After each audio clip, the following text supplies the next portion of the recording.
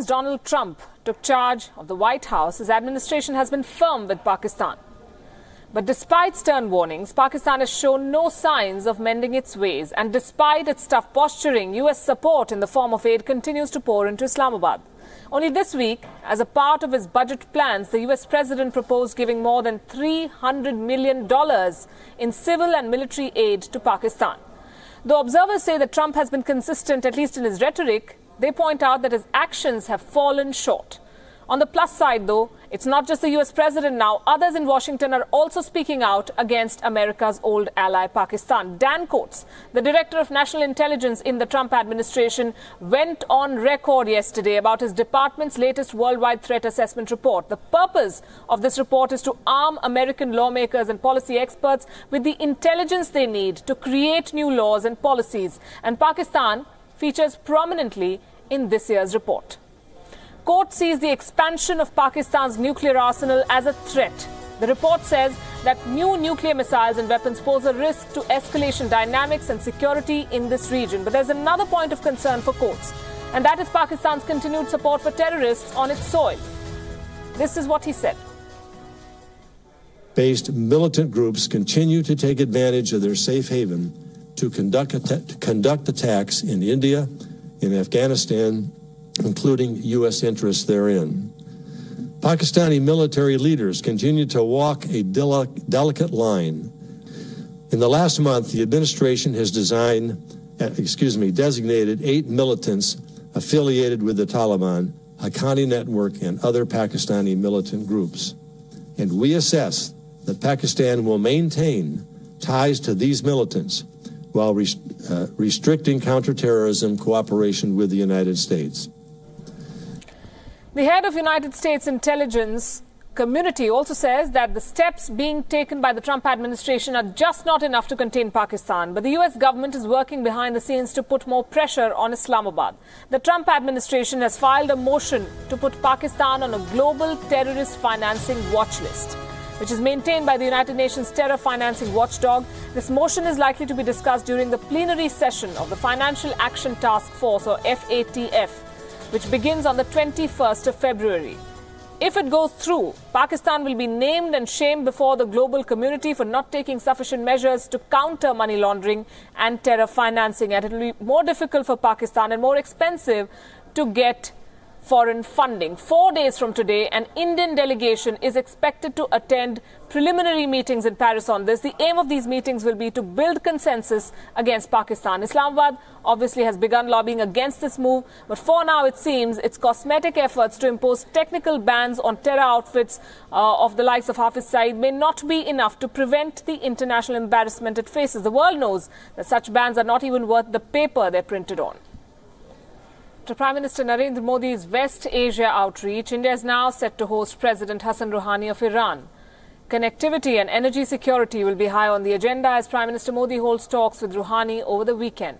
Why is this visit significant and what does India hope to achieve from it? WION's Ramesh Ramachandran reports. It is seldom that the President of Iran travels abroad, and more seldom still that an Iranian leader visits India. This week, Prime Minister Narendra Modi of India hosts President Hassan Rouhani. Rouhani's visit to Hyderabad and New Delhi is only the third visit to India by an Iranian head of government in the last 15 years. His predecessor, Mahmoud Ahmadinejad, visited India in 2008, and Mohammad Khatami was chief guest at India's Republic Day celebrations in 2003. Rouhani's visit takes place within days of Prime Minister Modi concluding a whirlwind tour of the Arab world and the Gulf, and 1 month after New Delhi rolled out the red carpet for Israeli Prime Minister Benjamin Netanyahu. India and Iran enjoy civilizational ties. The two countries shared a border till 1947. Iran is among the top suppliers of crude oil to India. Importantly, India continued to engage with Iran at the time of sanctions. Iran is a priority in India's strategic calculus insofar as connectivity with Afghanistan, Central Asia and beyond is concerned. When the Indian Prime Minister visited Tehran in 2016, the transport ministers of India, Iran and Afghanistan signed a trilateral transit agreement in the presence of Modi, Rouhani and President Ashraf Ghani of Afghanistan. Also signed on the occasion was an agreement on the development of Chabahar port. India has committed $85 million for equipping the port, which benefits India and the landlocked Afghanistan in transshipment of goods and essential commodities, including most recently a consignment of wheat from India to Afghanistan via Iran. Chabahar helps India and Afghanistan overcome the handicap of Pakistan denying overland transit through its territory. It is also an integral element of the international North-South transport corridor which links South Asia with Eurasia. Iran's Transport Minister Abbas Ahmad Akhundi has told WION that the Chabahar port project remains on course to meet India's deadline of becoming fully operational by the end of this year. Discussed with one Indian company just for operation. Our negotiation is finalized, and I hope that we can sign it up an interim contract just in this January and hand in the port to them. So I'm very hopeful and very optimistic that we can operate with Indian company very soon. Chabahar is in the vicinity of the Gwadar port in Pakistan, which a Chinese state-run company will operate on a 40-year lease. The so-called China-Pakistan Economic Corridor, or CPEC, is an offshoot of China's Belt and Road Initiative. The $60 billion project extends from China's Xinjiang province to Pakistan's Balochistan province, culminating in the Gwadar port overlooking the Arabian Sea. India views the Gwadar port with suspicion. It sees Chinese presence at Gwadar, Hambantota in Sri Lanka, and Kyaukphyu in Myanmar as part of a strategy to encircle India. One outstanding issue, though, is that of the Farzad B gas field. India and Iran are still to come to an agreement on the award of contract for development of the gas field to Indian oil companies.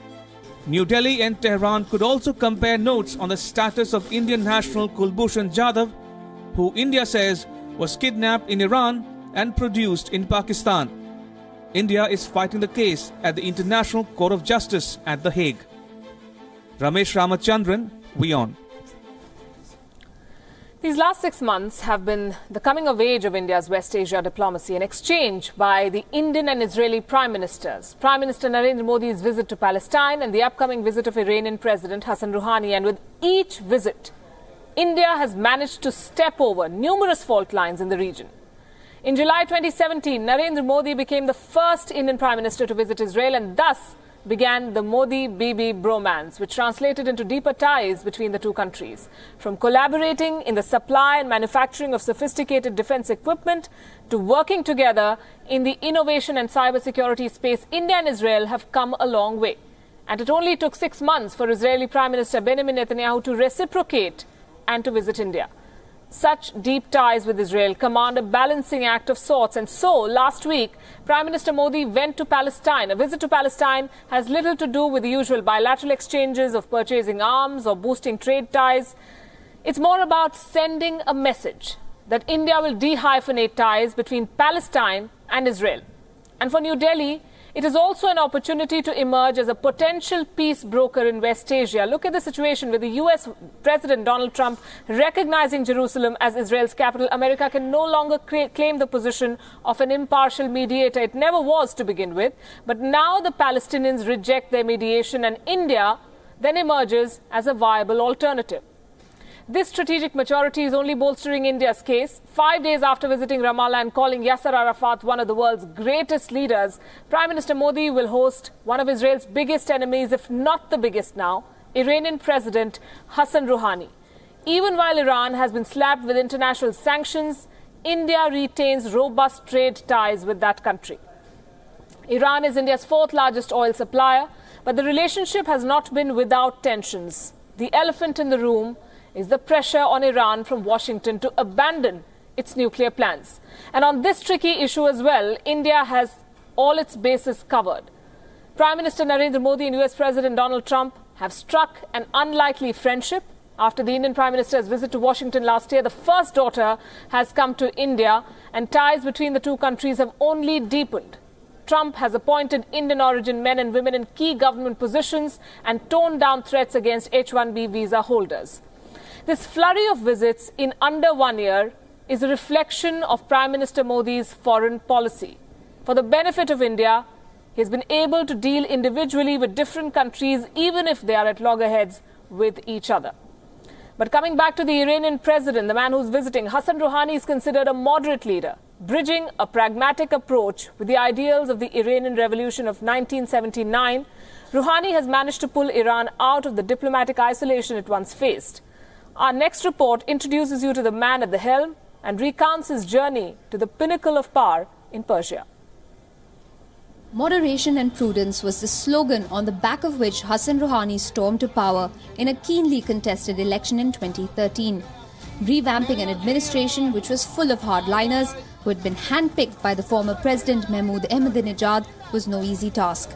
But Rouhani wasn't an outsider in the corridors of power in the deeply conservative state. Hassan Rouhani has been an important player in Iran's political setting right from the days of the revolution. He was an influential leader during the Iran-Iraq War in 1980 to 88 and held several important positions in the defense establishment of Iran's post-revolution regime. In the difficult period of the post-war scenario in 1989, Hassan Rouhani was appointed as the Secretary of the Supreme National Security Council.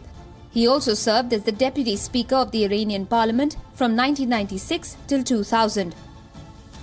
However, it was as the negotiator of Iran's nuclear program that Rouhani would shine through for his approach of moderation.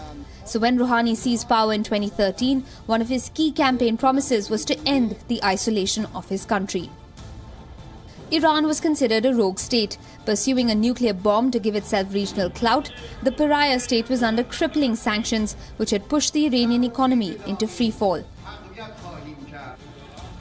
But in 2015, Rouhani struck a nuclear deal with the United States under Barack Obama and 5 other world powers. Iran agreed to open up all its nuclear facilities for inspection. In return, the crippling economic sanctions were lifted. However, the change of guard in the White House threatens to unravel the Iranian nuclear deal. President Donald Trump, throughout his campaign and then after his election, maintained that this was the worst ever deal negotiated by the United States. He's been threatening to pull out of it ever since. The other 5 countries which are also signatories to the deal, France, Russia, Britain, China and Germany, have been urging Trump to uphold it. Amid this rhetoric, Rouhani was voted to power for a second term in May 2017, but the honeymoon was short-lived. His approach of moderation and pragmatism has brought few results domestically. He's faced protests and a backlash from the more hardline elements, and despite being a popularly elected leader, he remains subservient to the supreme leader of Iran, Sayyid Ali Hosseini Khamenei. Rouhani's second stint as president has been marred by protests. Despite the economic sanctions being lifted by the West, Iran last December witnessed widespread unrest due to galloping inflation and unemployment. The Iranian government blamed the CIA, in cahoots with the Saudis and Israel, of having orchestrated the protests. There was much speculation. Some said that the fundamentalists were getting back at him. Others insisted that the former president Mahmoud Ahmadinejad was behind the protests, which spread to many cities. Almost simultaneously, Iran also witnessed protests from several women against the law that mandates the hijab. Vida Mohaved became a symbol of protest against the directive that the hijab for women is compulsory in public spaces, when she stood atop a utilities box on a popular avenue holding a headscarf on a stick. It's safe to predict that Iran hasn't seen the last of these protests. For his emphasis on moderation, Hassan Rouhani has been described as the diplomatic sheikh. His skill is being put to the test by a belligerent American president, hostile neighbors and protesters on the streets of Tehran. Bureau Report, WION. To Israel now, Benjamin Bibi Netanyahu was termed too inexperienced a politician when he was elected as the youngest Prime Minister of Israel in 1996, more than 20 years back.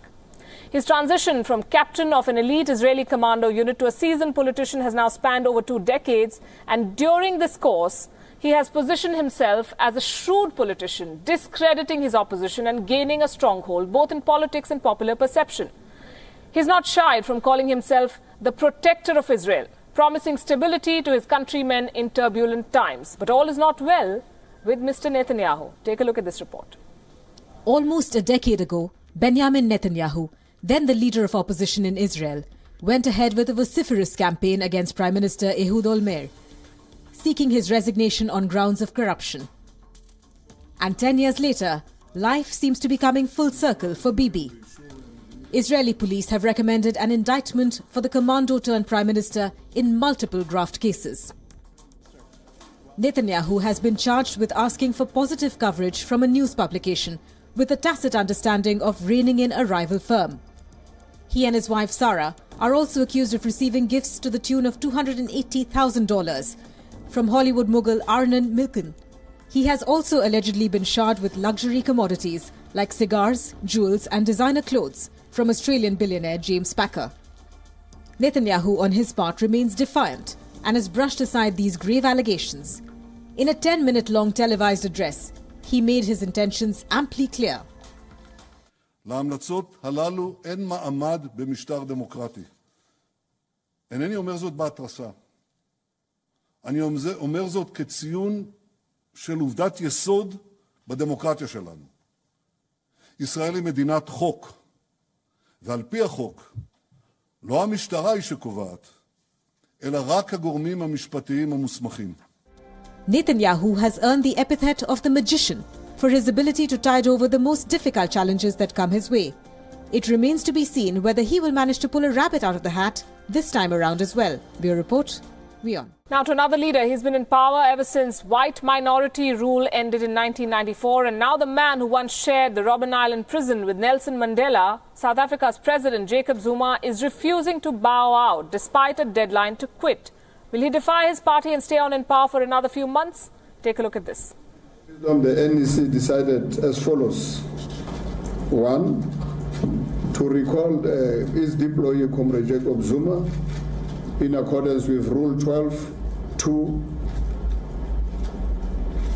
Rule 12.2, 21.2 of the ANC Constitution, which accords the NEC the authority to recall its deployees.